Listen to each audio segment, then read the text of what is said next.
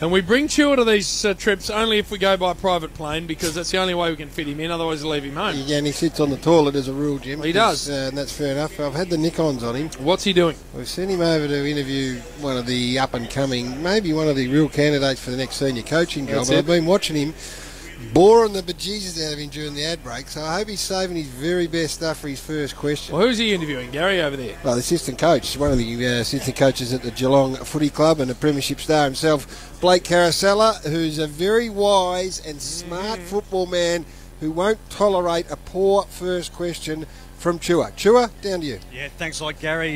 Blake, massive game tonight. Both teams sitting just outside of the 8. Just before, I noticed on the turf you're having a quiet chat to Corey Gregson and Reece Stanley. You must be pleased with the emerging talent that's starting to shine through this year. Yes. Yeah, we certainly are. Blake, would you expect a boundary rider to go with a young talent question first up, or would you thought that might have been 6th or 7th in line?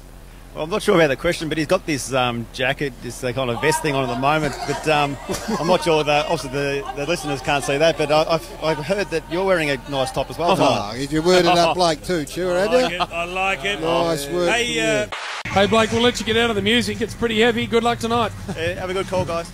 Blake Blake, with the Chu Man down there. Chua? Was he Bit of a statement first question, I thought. Yeah, he went along. I liked it. There were a couple of statements made before a question came out. And he worded him up about the Wolves. I like to go back to Chua after he asked the question, and then I like to see, because I want him to give an analysis on his own performance before we critique him. He'll be over there. I've got the Nikons on him. I can see him in his muscle shirt. How do you think you went? I reckon that was probably one of my better performances. Firstly, I didn't have to say his name, so I didn't butcher that like I did with Scott Pendlebury a few years ago. Yes. But no, I think he warmed to the question, I reckon, Gary. Well, he did, but I mean, sort of, it was an out of the bluey. You didn't Gary. You didn't set it up with anything. You just went whack. No, I'm saving my best for the next interview. This could end my media career, and that's we'll Michael be the judge Voss. of that. See, I know you will. Chu, the other thing I'd say is you went with 5 and 5 each team. Yes. You know, so you sort of grabbed something that maybe Gaz or the Chief might have wanted to use in their own question and statemented it before you then went a totally different way with a Gregson question. True. I was panicking, as you can tell. Had to come up with something line and length. Still on my hours with this interviewing gig, as you know. What about the timbre in your voice? I mean, some of the pack thinks you got to hold your pills when you're doing this. So that's certainly what Spud says to you when you're doing it.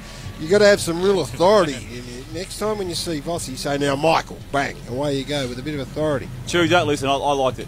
Damo, you're a good man, I appreciate that. Well, I'm going to prepare my line of questioning. I've got about 10 on the list for Michael Voss. So there are a few more intimidating presences in the game of AFL football than Michael Voss, so you better be ready to go. Go with a cardigan joke again, sure, there'll be a real problem. Thanks for the support, guys.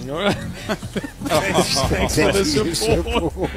All right, we're getting to a break. Just spoken to Blake Caracella, and now the great Michael Voss is getting ready to be interviewed on Triple M, of course, a big part of the coaching panel here at Port Adelaide. We've sent Chua over there. I can see Chua. He's literally shaking. Vossy's walked out. He's all business. He's not far away from the game starting, and he's been confronted by this small wee man in a funny cut-off jacket, and he's not all that impressed, I don't think.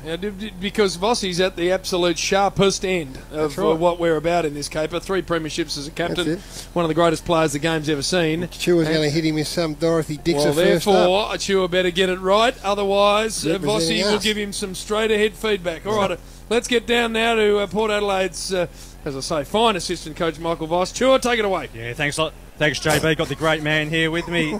Vossy, you've won your last 2 games by healthy margins. What's pleased you the most on field over the past couple of weeks? Oh, no. I come, I come, yeah, and that's the question. Have you got another question? Oh, no! Oh, I don't believe it. let's see how Chua handles this. I've come here last 2 games, and we've finished off the games. That's the question. Have you got a better one? Well, I've got a statistical one, but that might bore the crap out of our listeners, and we might put them to sleep. That's actually my trade, so I'm just a fill-in tonight, by the way. He's got to jump in the lifeboat. But anyways, any positives you can take over the past 2 weeks, Vossy? Oh, that's a good question. I'll roll with that one. Hey, Vossy, you sat back and you would have watched Ollie Wines play footy with Port Adelaide, and his period out of the game with the thumb or the hand or the wrist, whichever it was, coincided with the down period. He's come back in. He's had 3 good games, 3 very good games, and the graph's going back up. No coincidence? Oh, well, there'd be some coincidence because he balances it out. He's certainly a bit better quality than that green number you had on today. There it is. Ultimate clip. Listen to me, young man. Ultimate clip. Working to an answer. Quick. Going through the whole industry, this Jack. Sorry, I've got to stop that. Hey, great to speak to you. Good luck with everything tonight and the rest of the year. Thanks, guys. Cheers. Well done, Vossy. And little Chu Man, I've never seen a man go Well, wider. he should have been nervous then.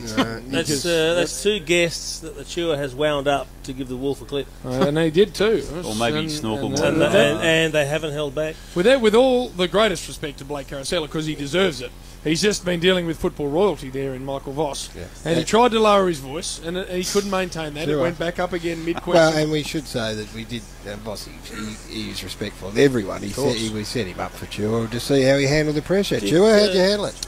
I thought I handled it very well. You said that last time. No, I've just got to go to the toilet as soon as we Did he give you a bit? and, He give you the stare? he did. I didn't know whether he was serious or not, Gary. I got to admit, I was looking at question number 5 to try and get my way through the interview. But no. How did I go anyway? What do you reckon? No good, sure. Hey, Walker, did Jim just call Blake Caracella a lightweight? No, I didn't. I said By with the way of greatest comparison, respect. Comparison, by he way did, of didn't comparison, he? you sort of With did, the greatest didn't you? respect. Light. That's what I weight. said, Why Chief. would